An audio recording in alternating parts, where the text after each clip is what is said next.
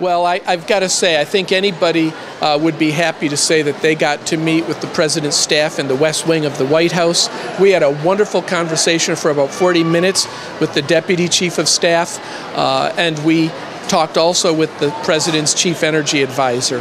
That is about a major center that we hope to bring to our campus that involves helping with solar deployment, providing services to the community, making sure that we've got some R&D that will help the translation of new technologies into practice, and also to beef up energy research and policy analysis, which is an ongoing issue here.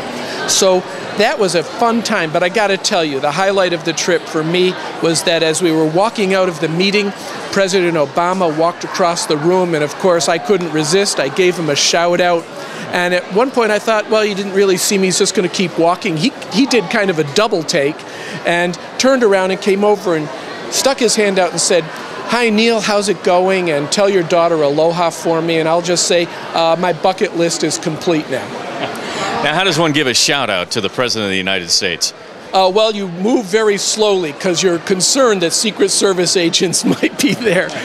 As far as giving a shout out to, I just kind of waved my hand and said, "Hey, President Obama," hoping that he recognized me from his visit here last summer.